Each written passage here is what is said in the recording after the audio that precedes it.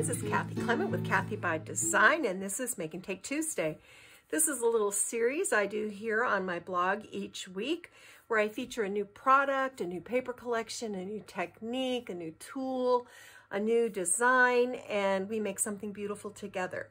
This week I'm doing a continuation of a tutorial that I shared on Saturday using Spellbinders' new 4-petal 3D floral embossing folder.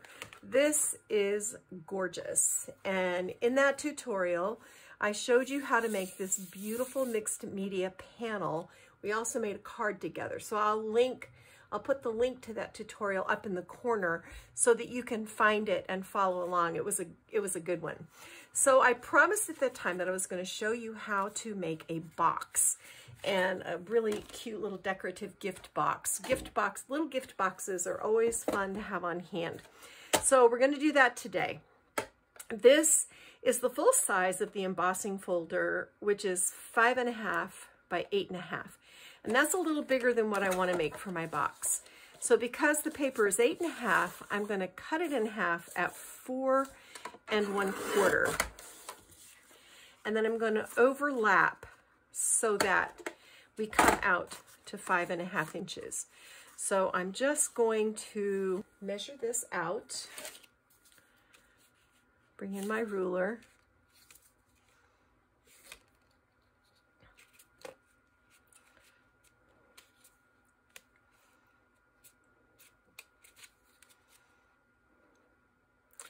and there's 5.5 right there.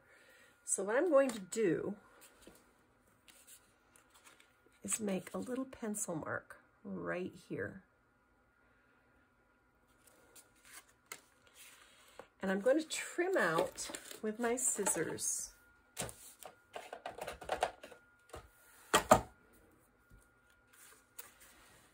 these floral bits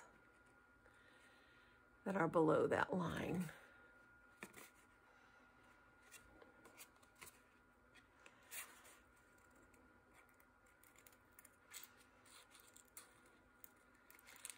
I'm just going to loosely come along here.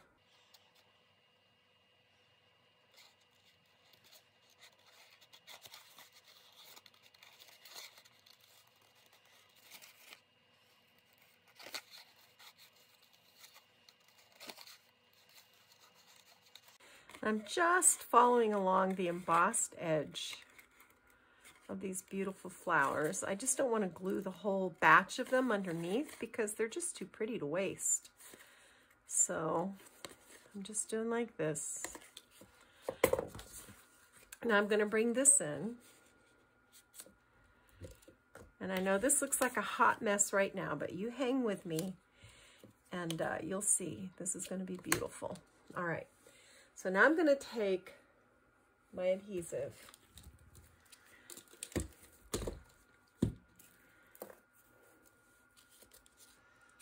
I'm going to put adhesive right here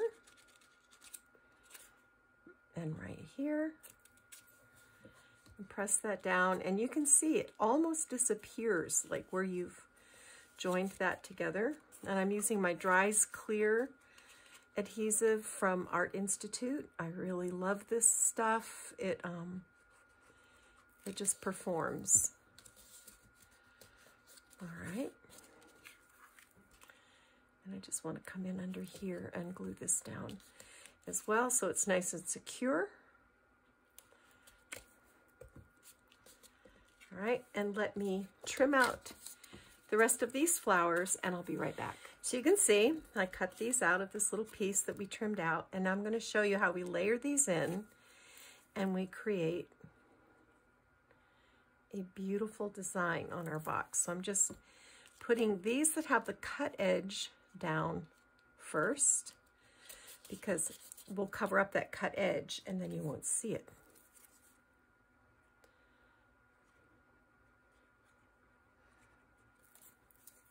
And I'm going to put this one right here.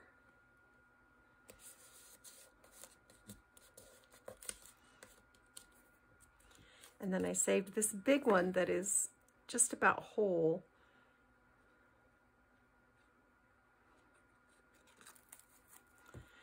it's going to go right here in the center. And look how that works. That is so cool, you guys. So we've got this great dimensional design. And that glue needs to set up. So while that glue is setting up, we're going to make our box bottom. So I've cut a 5.5 by 5.5 inch panel of the same cardstock that I used over here to do the embossing. And you'll notice that these are the same size, top and bottom. Now when we make a box, the bottom of the box always has to be slightly smaller than the top. So I'm going to score 1-inch sides on the bottom of my box.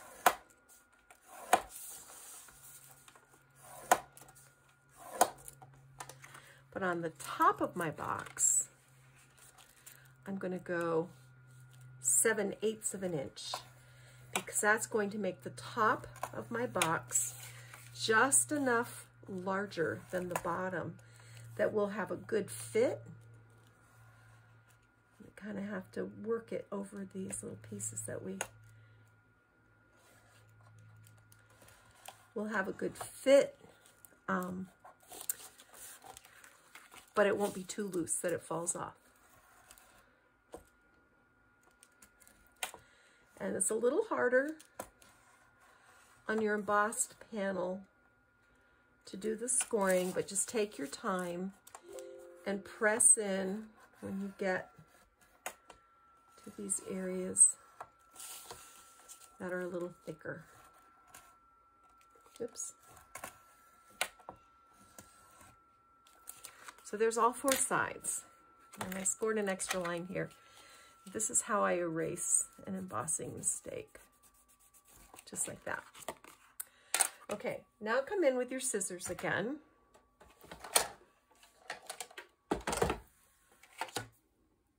Now we're going to cut the sides of our boxes. And I'm coming here where this line is, this scored line, and I'm cutting up to the horizontal line, and then I'm just cutting a little triangle out, and I'm going to do this on all 4 corners. Okay.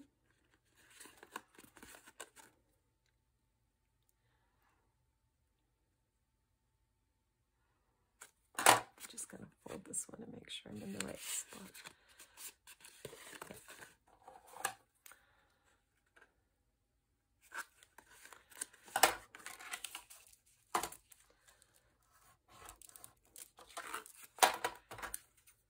Was a little hard to see. I had to go in and mark it.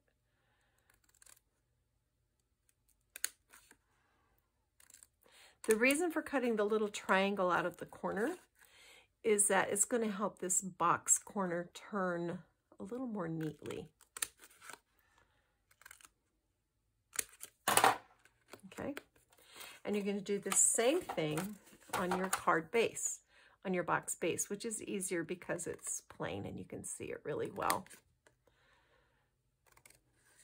I just finished making 82 of these for our daughter's wedding, and I'll go grab those in a minute and show them to you so you can see them.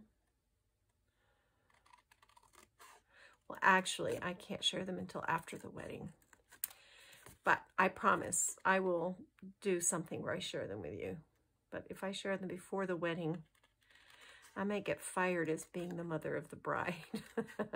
So we'll just wait on those. How's that sound? Cleaning that cut up just a little bit. Okay. All right. So now we're just going to burnish on all of these fold lines. And you always want to make sure that when you're scoring, the bumpy side of your score is going to be on the inside edge. It just folds better. All right, so there's this one.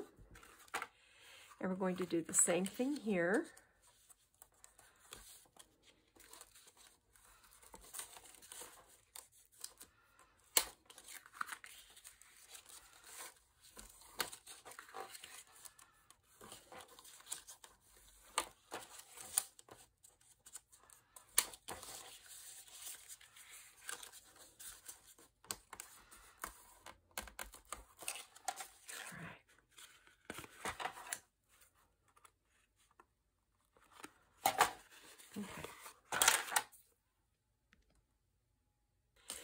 we're going to put these together. So I've turned them. Here's the inside, here's the outside. And we're going to put adhesive on the outside edge of each of these little tabs that we cut. And you can use score tape if you want to, but we're going to turn these in, and you want to line your corners up nice and straight. And then I like to take a little binder clip and just clip it on there, and it will hold it in place so that they dry square.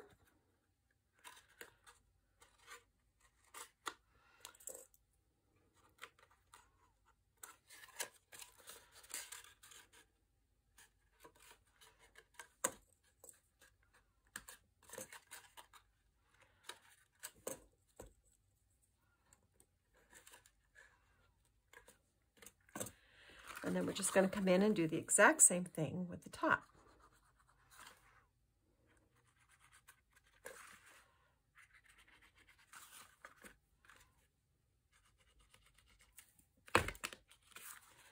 So once again, turn your tabs in.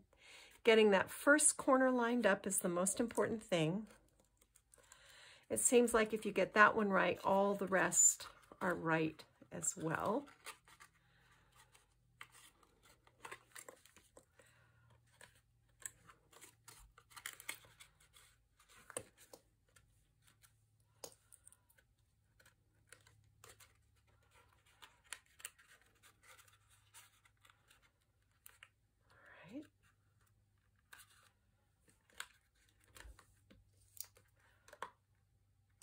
Okay, so there's the lid, and I can see I need to come in with a little adhesive right here. There's one of our petals that we cut out and added, and I'm just going to press that down. And I'm going to do the same thing right here. All right, so those corners just need to dry. It takes about 5 minutes. It's not a big deal. And then we'll come back and we'll work on the next thing. All right, you guys, here is the finished box. Is this not precious? I went ahead and made a belly band for it. I just took an 11 by 2 inch piece of paper and marked where to score it. Then I wet this just like we did before, put it through my embossing folder. I did not put any special medium on this. I wanted there to be contrast. And I did a belly band for 2 reasons. One is it helps hold the box securely closed. And 2 is I got to add like a bow and flowers and this gorgeous Rene Bouquet Dreamer Dragonfly. This thing is exquisite. I don't know if you can see all the sparkle, but whoa, it's beautiful. So there's our box. These are Amazing Paper Grace flowers from the December 2022 Amazing Paper Grace Die of the Month, and I just thought they were really sweet. I cut them out of the same cardstock and filled them with a mix of different colored prills. Here's our beautiful box top, and honestly, you cannot tell that I cut this apart and pieced it back together again. It's amazing. I put a liner inside the lid just to make it extra special. And then here's our little gift box. So this is a Rene Bouquet Dreamer Key, and I put it into, this is the little insert, the note card insert from that Amazing Paper Grace December 2022 Die of the Month. I went into my stash and found this beautiful silver demi-tasse spoon, put that in there, and I die cut this sweet little heart charm. And that's what I added the key to. This is with the January Die of the Month. So sweet. And then wrapped up a little tea bag. This is chai tea. Put it inside the folder. And then I made a little circular note card. This is Stamperia Old Lace. And I just die cut one of the circles. Then I die cut my same cardstock, this same cardstock, and if you leave a little edge at the top where the die hangs over, you can make a note card. So you can write your little note in here. This goes in this little folder. This goes in this little folder, this goes in this little folder, and the whole thing goes in this little box. Is this not the sweetest little gift? I mean, and then our top goes on, and then our belly band slips on. And these are tricky. You just have to take your time and be patient. You want it to be snug, but not so tight that you can't move it. So there you go, guys. This is Make and Take Tuesday, another way of using this fabulous 3D 4-petal floral embossing folder. That's a lot to say all at the same time after a long day in the studio. I hope you enjoyed it, and I'll be back soon with another wonderful project to share with you. So go get your craft on. Bye.